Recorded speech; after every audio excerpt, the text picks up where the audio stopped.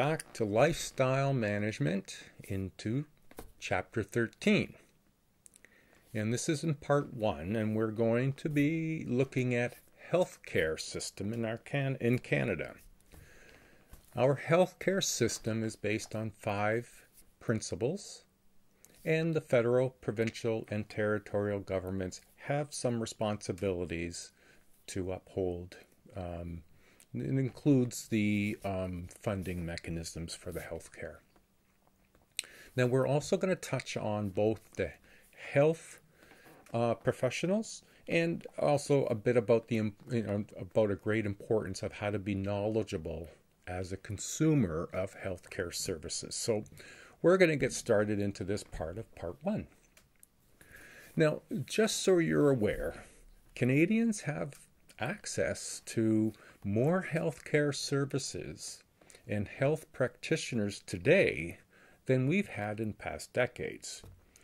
During and since the pandemic, there have been quite a few shifts in health service availability and maintaining sufficient staffing. So therefore, whether there are health services or limited health services, it's then is necessitating the need for making informed healthcare choices.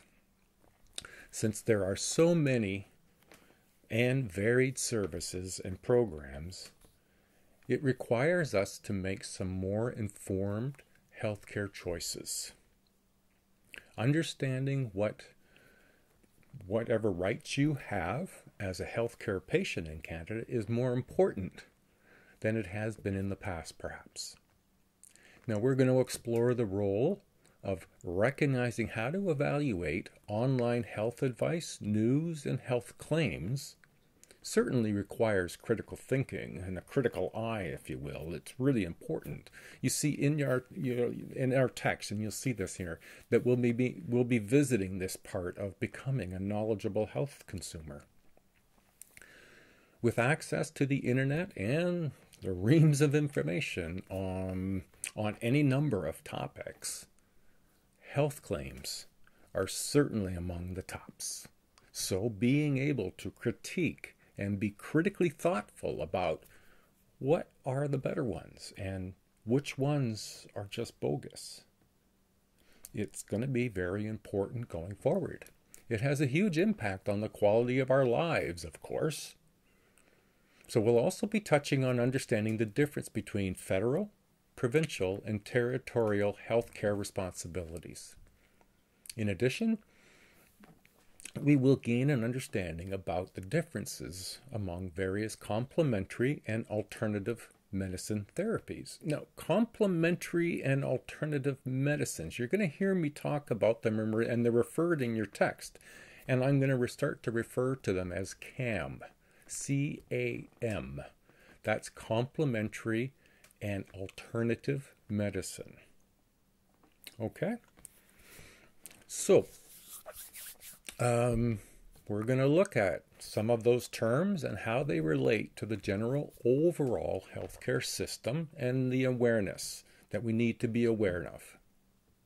All right, so let's get started into this chapter on traditional and complementary healthcare approaches, and as it relates to the Canadian healthcare. We'll begin with a little bit of history of our own healthcare system in Canada. Where has our healthcare come from? Where did it get started? Well, the person credited with the establishment of Canada's healthcare system was in 1948 by Thomas Douglas. Thomas Douglas was a politician out of the West in Saskatchewan, and he was an NDP premier of Saskatchewan, and he's credited with beginning what we now know as our healthcare system. By 1972, all provinces had joined the plan, creating a nationwide Medicare program for hospitals and physician services. That's an important element because it was back in 1948 that it took until 1972 before all provinces and territories were involved. In 1985, the Nationwide Medical Care Act and the Hospital Insurance Diagnostic Service Act, they're involved with the reimbursement to provinces. Then these were the two acts back in 1985 that were operating the overall medical health care system. They were replaced by the Canadian Health Act. Now this act is based on the 5 principles that I referenced in the introduction. The 5 principles, we're going to be reviewing them kind of on a quick, but you'll find them in your textbook and you can check them over, but let's look at them. Okay, the first principle, public administration. So first let's understand the term public. Public doesn't mean everybody out there, the public. It means government. Public is we are the government. We are the people who put the people into government. Therefore, the government is considered the public. In this instance, in how we describe it, it means government. So the public administration means the provincial and territorial healthcare insurance plans. In our case in Ontario, that's OHIP, the Ontario Health Insurance Plan. And they're under the auspices of public administration. Whereas the private services, those are private fee for services because those are businesses. 2, the second principle is comprehensiveness. Now, comprehensiveness. The provincial and territorial health plans must cover all health services provided by hospitals, physicians, or dental work requiring a hospital setting. That's what they mean by comprehensive. They must have a variety, and all of the things that are capable and being able to be provided must be available. 3 is universality. Here, all insured residents are entitled to any insured health services provided in their province or their territory, if you're in the Northwest Territories, for example. So, it's not supposed to matter how rich you are or how poor you are. We all have access. All right, the 4th principle, portability. Now this one, here are the services that you have in your home province. My home province is in Ontario. So if you were to move, or if I was to move, say, to BC, my home province would continue to provide the support monetarily and service-wise while I was in BC until BC could pick up the responsibility. Therefore, serious health care, this is very helpful. Portability does not support someone who just wants to doctor shop or service shop. And then the 5th is accessibility. Everyone deserves equal access to all healthcare services regardless of where you live or what your income is. This is interpreted to mean where and as available in the province or territory. As you may already be aware, healthcare costs, wait times, physician and nurse shortages, and some push towards private or public-private health care, these have been called, or what we call, a 2-tier system, where some people get access to higher expectations and others get lower expectations. In April of 2001, the Prime Minister established a commission on the future of healthcare in Canada. Roy J. Romanow was appointed as the commissioner to review Medicare, and it was a dialogue with Canadians, and it made recommendations. Now, we won't review all of the recommendations. However, it did basically say that we're not too bad, but there are certainly improvements that we can be making. And that's not really surprising. So let's now look at what are the federal, provincial, and territorial health care responsibilities. And to begin, not all parts of government are equally responsible for health care for Canadians. The federal government is responsible for, first, setting and administering federal government national principles or standards for healthcare system through the Canadian Health Act. Secondly, the guiding principle and direction of healthcare in Canada is a federal responsibility. By assisting in the financing of provinces' healthcare services through fiscal transfers, the federal government takes our tax money and divvies it up between the provinces. And this is to deliver services like healthcare. There's a formula by which to do this, so that these transfers are money that the federal government transfers to the provinces to administer not just healthcare, but post-secondary and welfare. And each province decides how they will divvy that up in their province. This is basically the federal responsibility. Next, let's consider the provincial and territorial government responsibilities. Each province and territory is responsible for allocating or managing the delivering the healthcare services in their province. So the province of Ontario does theirs in Ontario. BC does theirs. Alberta does theirs. They're not usually all exactly alike. Secondly, provinces and territories are involved in their own planning, financing, and evaluating of the provisions of hospital care. So if there's a gap in Ontario, it's Ontario's responsibility, government-wise that is, to look at that gap. Provincially, territorially, physicians and allied healthcare services in Ontario are Ontario's responsibility for their own health care at their own, physicians and allied healthcare services. Allied and healthcare services are like services like chiropractic, massage therapy. These are related services, but they're not necessarily found in hospitals.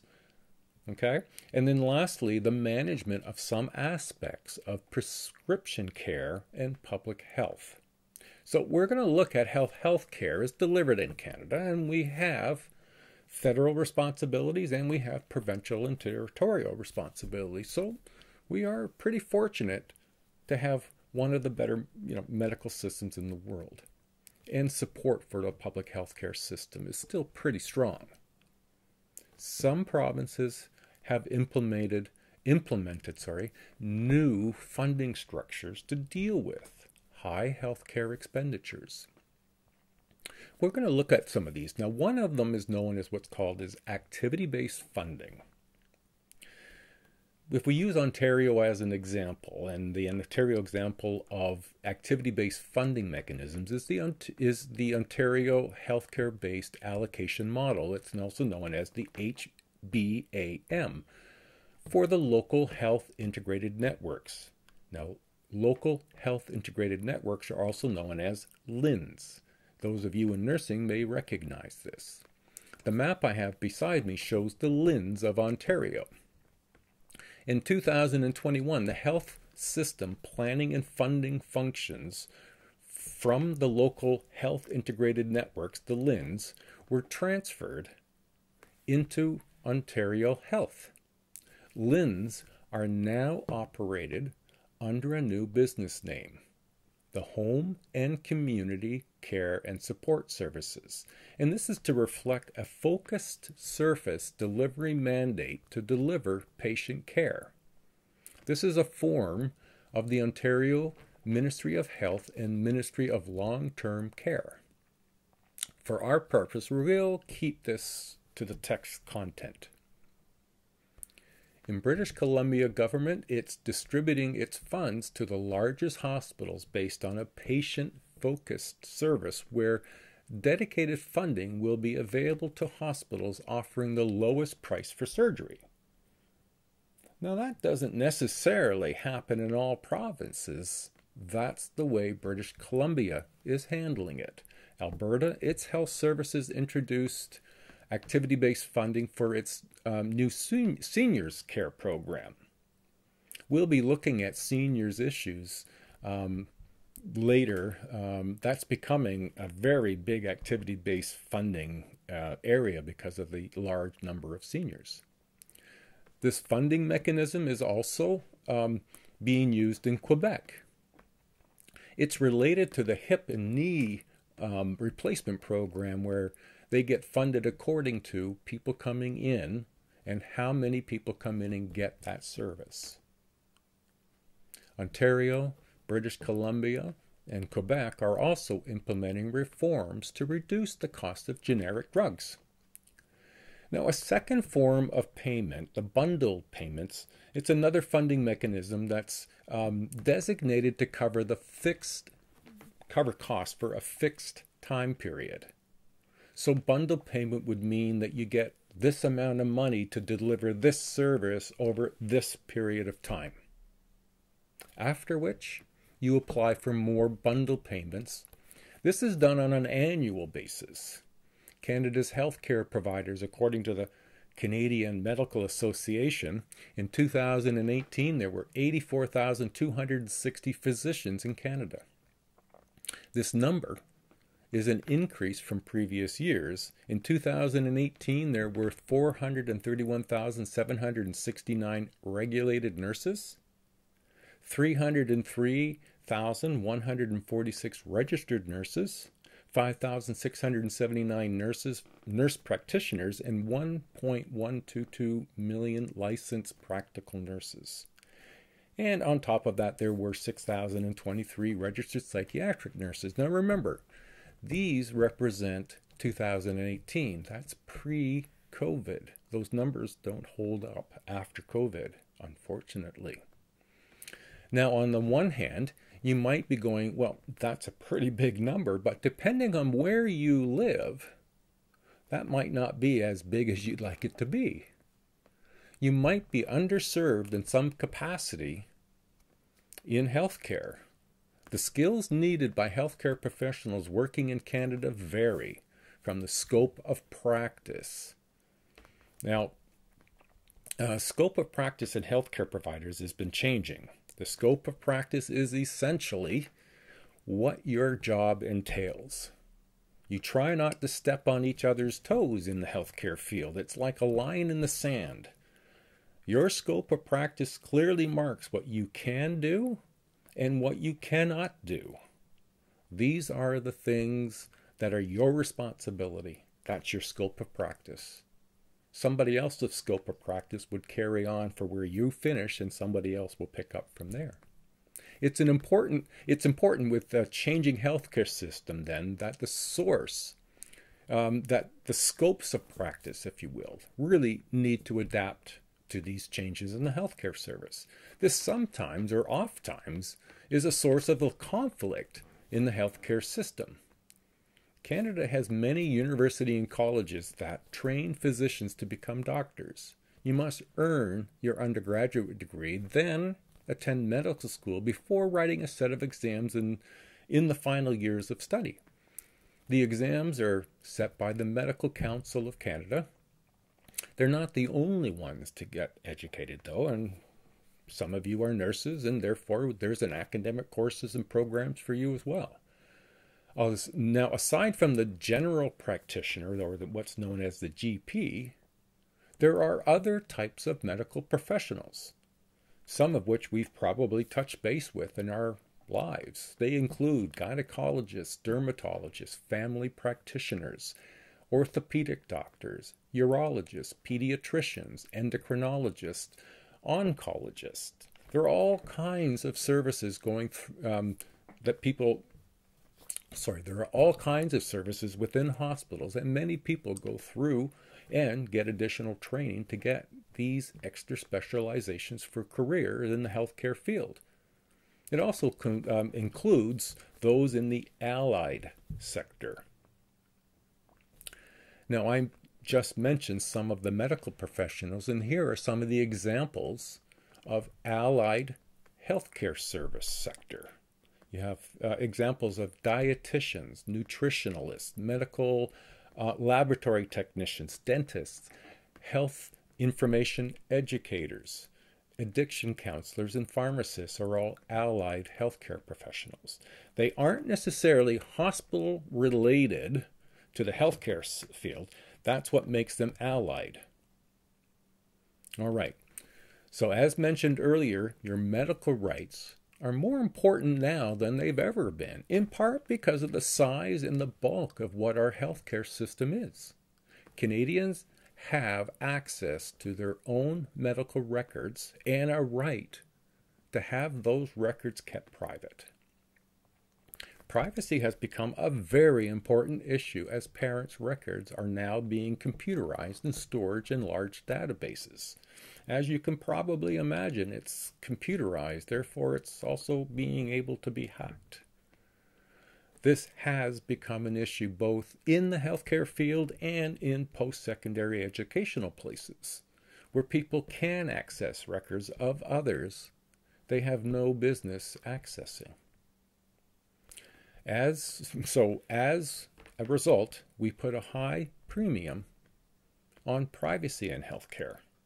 Patients also have the right to receive treatment that is provided with a reasonable degree of care. No willy-nilly approaches to handling healthcare. We've got to do so with education-based skill sets. This is expected. We don't want practitioners running away or not doing things that they should be doing. We also want credentialed professionals skilled at their responsibilities to be providers and providing of care. As consumers, we have the basic right to know about any potential dangers,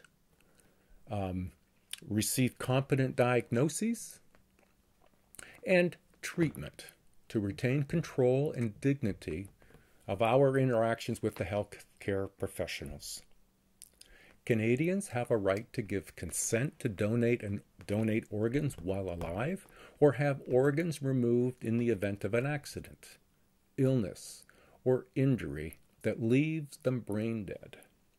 There's a system in place to make connections between organs that have been donated with people who require donor organs. By law, you have a right to give informed consent for hospitalization, surgeries, or other treatments. Informed consent is a right, not a privilege. Informed consent is also required for research studies. If you're going to be involved in any research study, whether it be done at a hospital or in a healthcare providing system, you have a right to be informed about what you're involved in. What are the risks? What are the expectations and the outcome expectations? Okay. What about becoming a knowledgeable healthcare consumer? Well, first and foremost, we all start with self-care signs. You don't have to be a doctor to know many things about your own body. Your body temperature, your pulse or your heart rate. There are apps for things like that. Respiration rate, your blood pressure. For blood pressure, go to Shoppers Drug Mart where they have public blood pressure machines. You can get your blood pressure reading right there. We can then be aware of how to compare against what our normal readings are. You know what a normal range for someone your age would be for heart rate, for example. There are numerous home tests available to help consumers monitor everything from pregnancy to blood pressure levels. So we really can't be ignorant of our own personal domain. So try to do what you can to find what makes you tick. With the internet being an unfettered collection of information, how can I evaluate online health advice? Good question. This becomes very important because so much is available online and so much is just not good information. The internet permits ease of access to cutting-edge medical knowledge and bridges the communication gap between high-tech medicine. However, it also has and I'm sure you're aware of this, serious drawbacks. The sale of internet prescriptions has become a controversial issue in Canada and the United States. Concerns about public safety, as you can only imagine. Now, I don't know if you're familiar with this yet, but you may. CyberDocs offer virtual house calls with board-certified physicians who engage in private chat sessions on minor health illnesses and can prescribe medicine.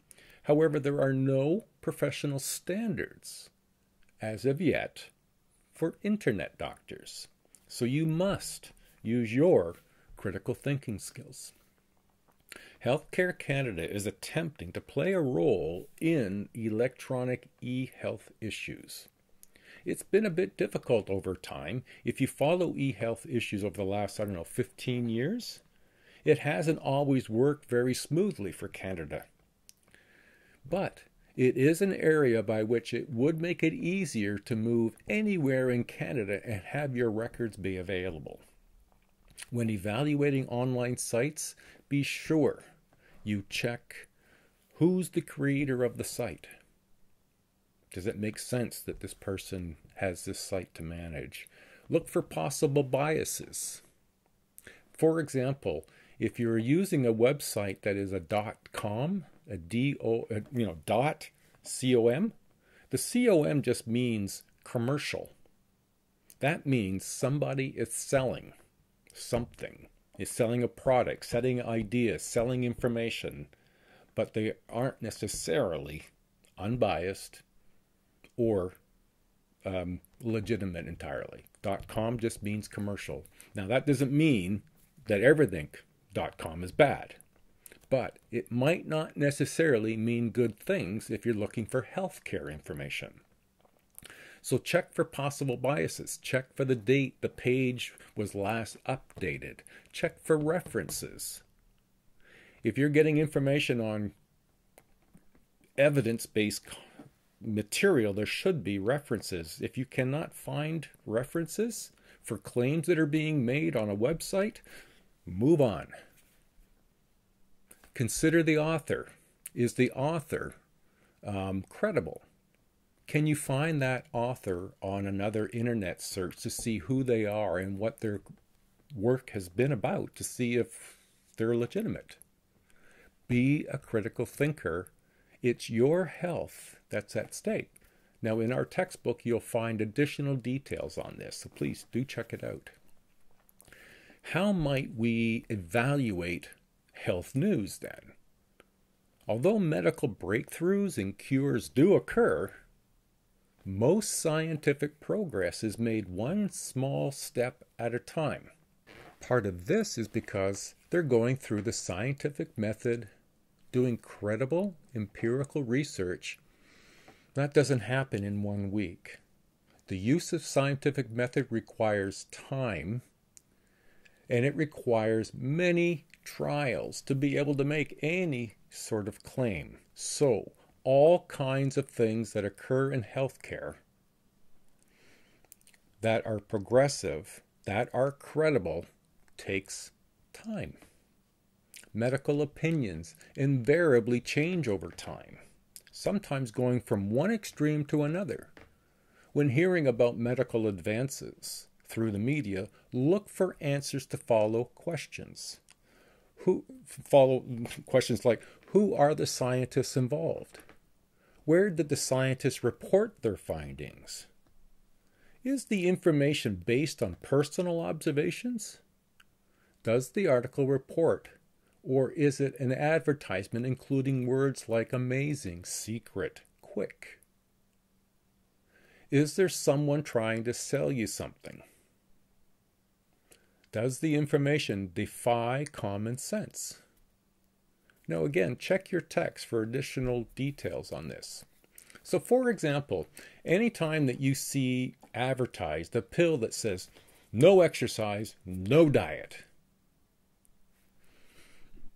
this is going to make you slim and trim and have a six-pack abs and be able to run a 6-minute mile. question it. There's nothing that we know of, science-based at least, that allows us to do nothing to get healthy. Eat well and exercise. That's it. That's how it works, and that's all we know that works really well. So when we look for things, be careful. Use your critical thinking skills. So how do we evaluate health claims? Millions of dollars are spent on medical quackery. That's the word being used in your textbook, and I would certainly support. It's unproven health products and services. Watch out for marketing techniques such as bait and switch, brand loyalty approaches, or product misrepresentation. There are many doctors, some legitimate, who promote products that they are being paid to promote, but there's no science behind it. In the fitness and health industry, there is a direct emphasis on physical appearance and sales pitches that attempt to make you believe that getting or staying fit is easy. Fitness facilities do hire people with little or no knowledge of medicine or health, so be a conscious consumer. There aren't a lot of easy ways to get healthy. What helps me understand is that I know I can get unhealthy. I can eat bad stuff, stop doing any exercise, but it's not going to have an impact on my body for just a little while. It might be weeks or it could be months. Maybe if you're younger than me, that you might snap back a little more quickly. So anything that's going to get us healthy isn't going to happen in just a week. It might take months. My current plan is to recover from some aches and pains, start re-engaging. I think I started running again in the fall of 2021. The walk-run efforts, lengthening over the distance and time every 3 weeks for several weeks. I had a measured and conscious plan that has me running it now at 65 Ks a week, almost 70, but 65 Ks a week today. I have a long history of, 50 years of running. So my body's got some preparation for running, might be starting to run. But if you're starting to run for the first time in your life, you take a different approach. You take it more slowly. That's the way health is. All right, so there we go. Part 1. I hope this has been helpful, and please take a moment and go and look, in your healthcare text, and just look at the material and then prepare for Part 2 on the healthcare, looking at complementary and alternative medicine. Remember, that's CAM. All right, everybody. Thank you, and we'll see you in Part 2. Bye now.